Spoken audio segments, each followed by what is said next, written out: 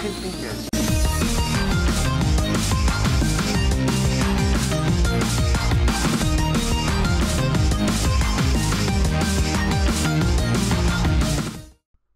Don't put your hands on a chair and then stand up, because the chair lifts by like 2 centimeters, and yeah, you saw what happened. So it's Friday, it's the Friday night rant, and the memo has been sent out to the developers. There was like, psst, Jurassic Junkie's back, do something stupid, and Bethesda went, oh, hold my beer. But before we jump into that, because that's some low-hanging fruit, that's an easy one, we'll pick that apart in a minute. I just want to explain, we're just changing the camera angle around a little bit. I'm going to build a set, if you want to call it that, behind me, so there will actually be something interesting behind me instead of just a printer. Oh, no, printer and paper. But nonetheless, over the next few videos, you'll probably see things start to change. It might even look worse before it gets better, but nonetheless, moving on. So what's the first thing I want to talk about today? It is Day of Dragons. Now, this is a game that was pointed out to me from Kat on Discord, so thank you, Kat. And it's... The reason I want to talk about more than anything is it's something that I've seen happen numerous times now, and it's a thing called asset flipping. And I just want to explain what that is and why it's just damaging now to the community. So, Day of Dragons. A developer's got along and says, I want to make a game, it's going to be about dragons. And you can fly as dragons, you can multiplayer dragons, and it will be in a dragon map. He then stuck it out there and he was like, I need 12k to make this baby. And the internet responded with, fuck, we like dragons, here's $500,000. So I can assume it's beat his expectations if he was only asking for 12k and come away as a $500,000. And at this point, this is where I would assume anybody, even if they did the game as a bit of a joke, would then go, wow, I've got backing, let's hire some staff and get this fucker going. But this is not the case. So first of all then, this game has been in development for 2 years, and if you back it, you get I wouldn't say early access model, because early access kind of says we're building the game and this is the early version and you'll get a better one as it progresses. No, what he's giving you is a demo of the game that's not the game. So what this is just your asset flipping.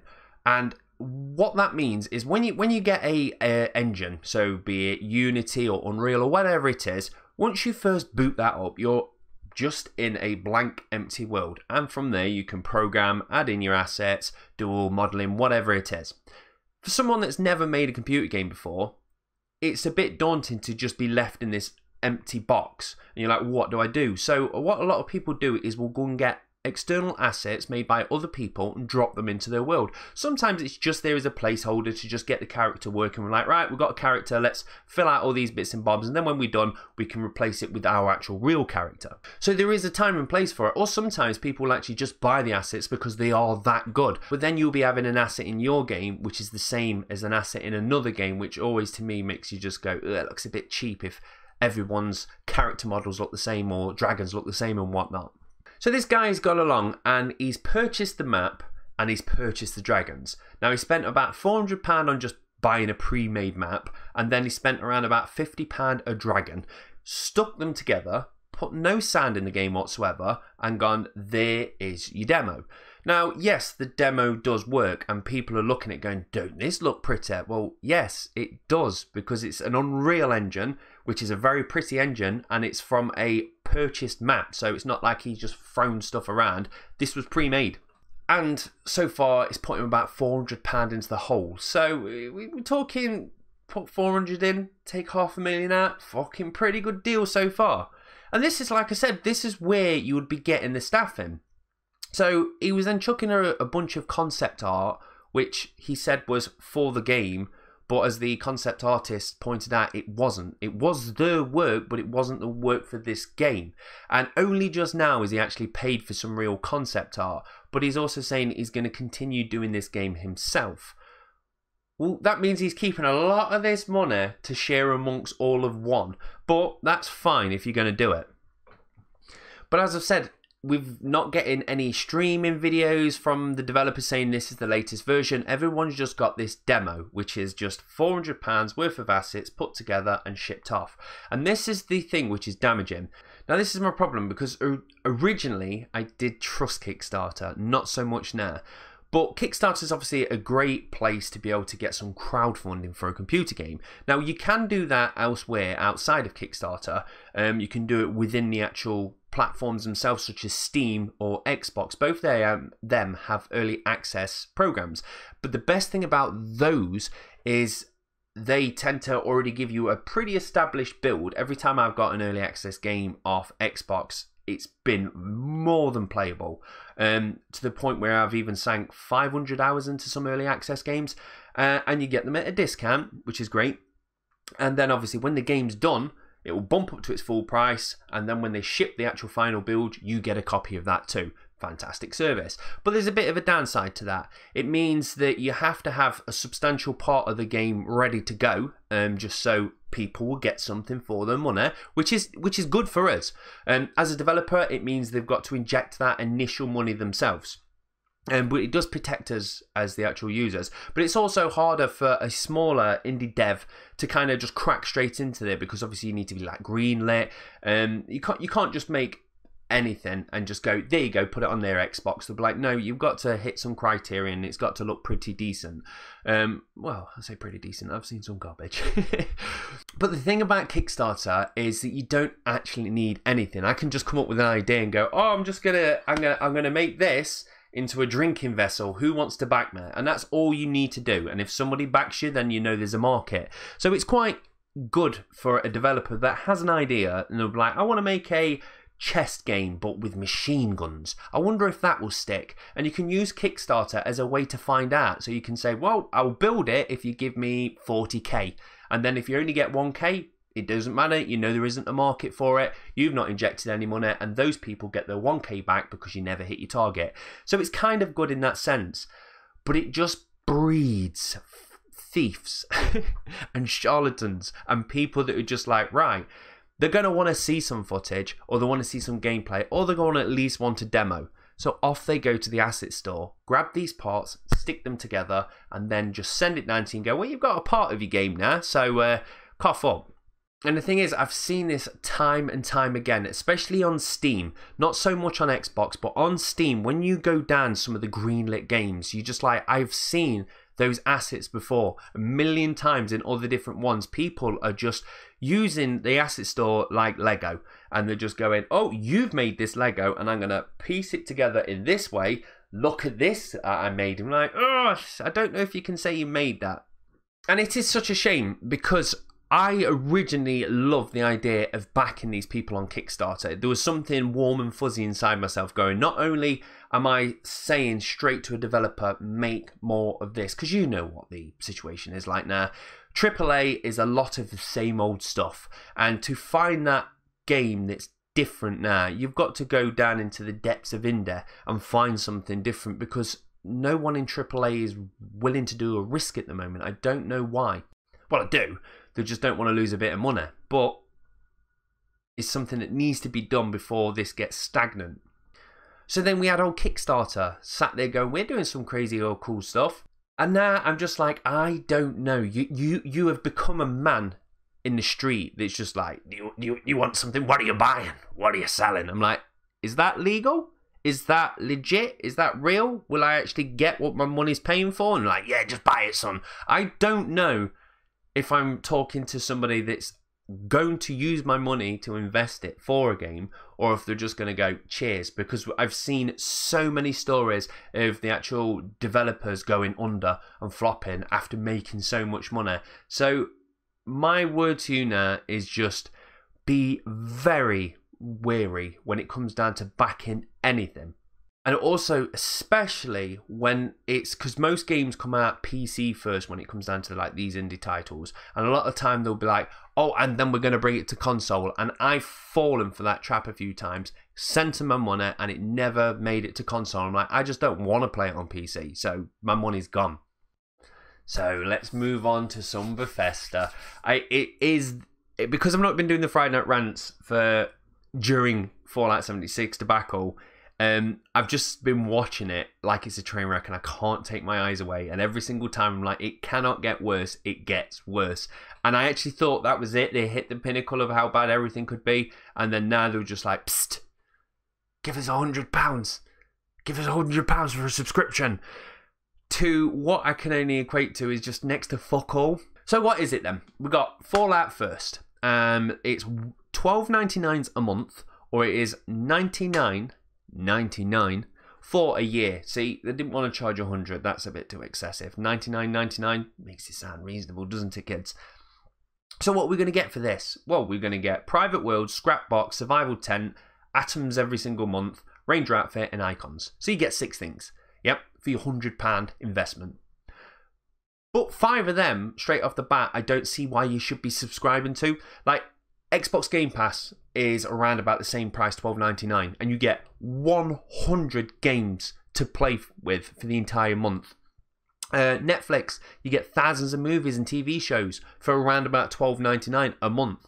But yet Bethesda's saying, yeah, for $12.99, we're going to give you some really good content. We're going to give you a fucking icon pack. Whoop-de-doo. And why am I getting this on a subscription model? Like, it should just be a case of, if you've just brought it for a month, that's yours to keep. You can have your icons, son. They're yours to take home.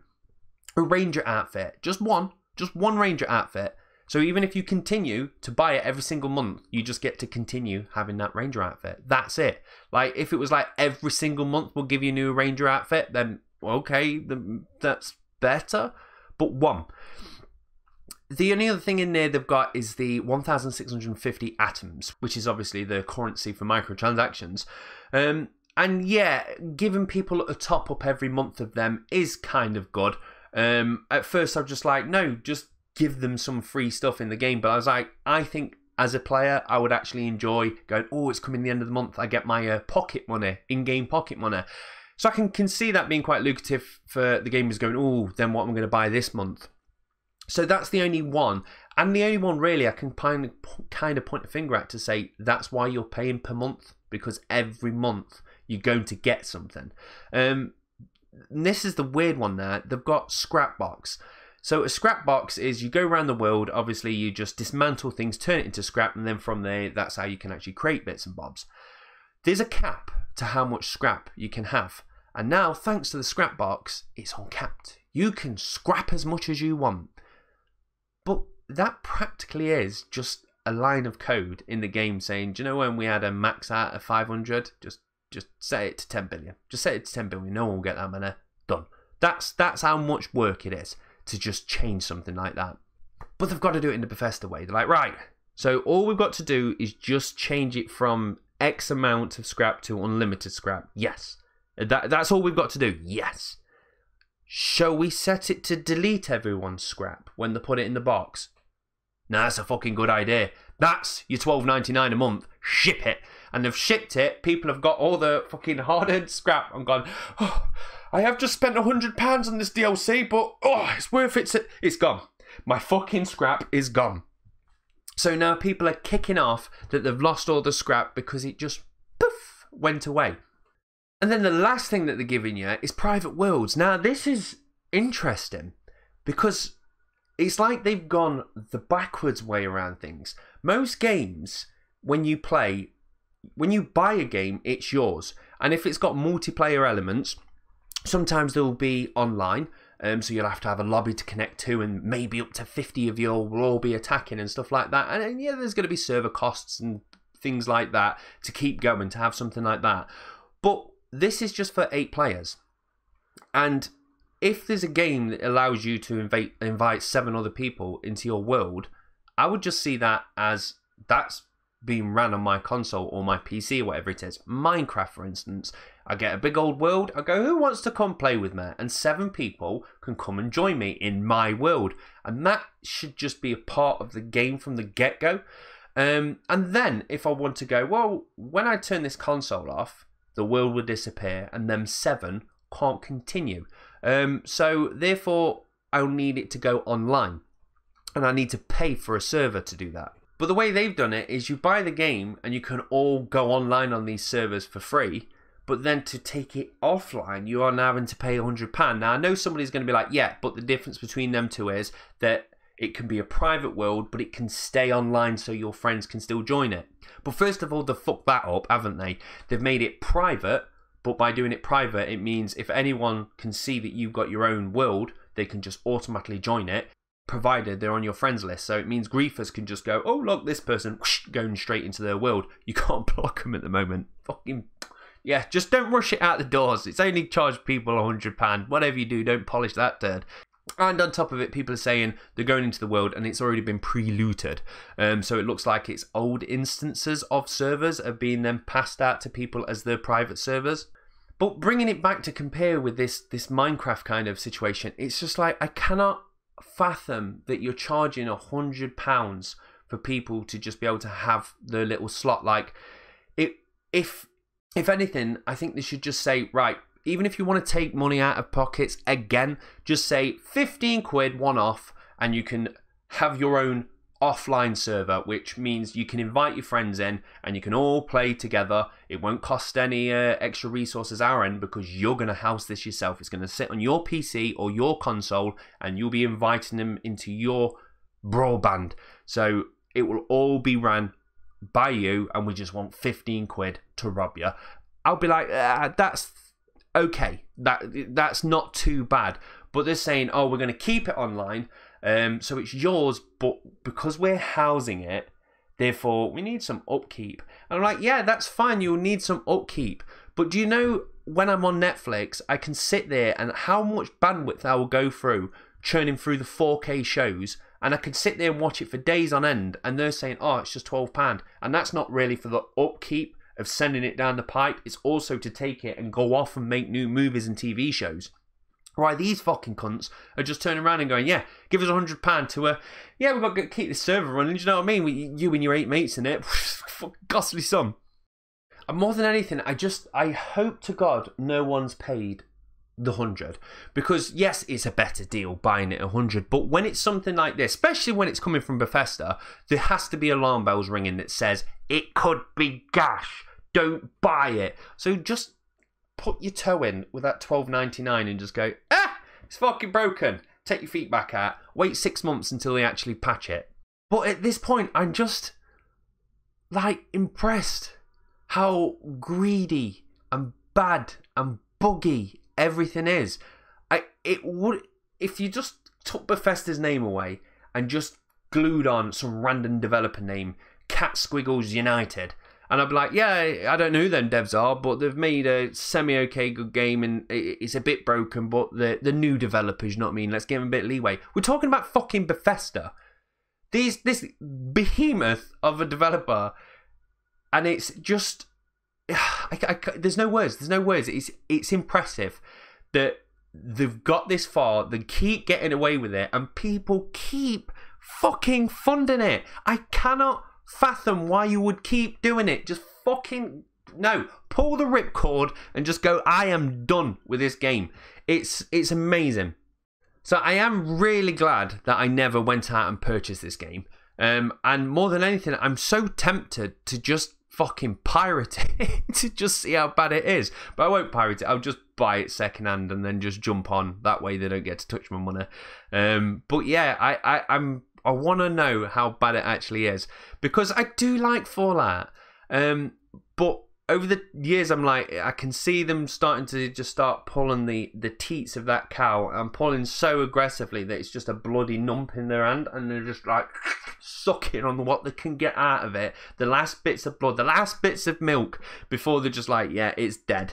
It's fucking dead. Let's now harvest another cow.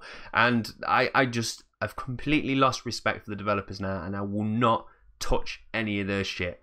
So I think that's where I'm going to love you and leave you.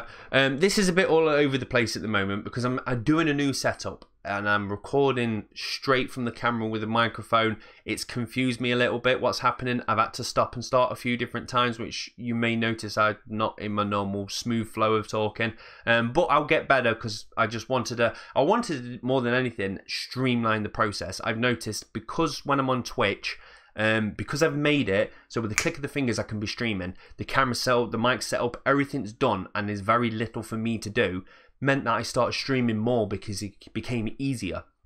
And I realized that I need to apply that to YouTube. So that's why I've now mounted the camera up there, so it's always plugged in, always ready to go. I've got a couple of lights sat at me, just pull them straight out. I ain't got to prat about plugging things in, checking the lights and all the different bits.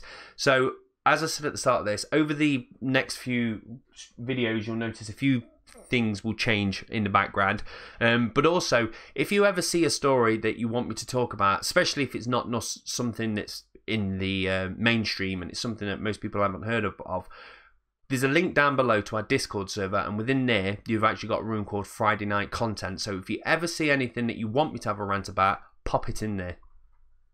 And the last thing I'll leave you with is, because it's a Friday night rant, and as I said, I'm a streamer, on Fridays I always do scary games, and we have a good laugh doing it, between me trying to play the game and the viewers trying to fuck with me at the same time. And we're playing Visage at the moment, which has to be one of the best horrors that I've played in a long time. That's what we want. Smash that bitch up. Where's my... You can't get me in it.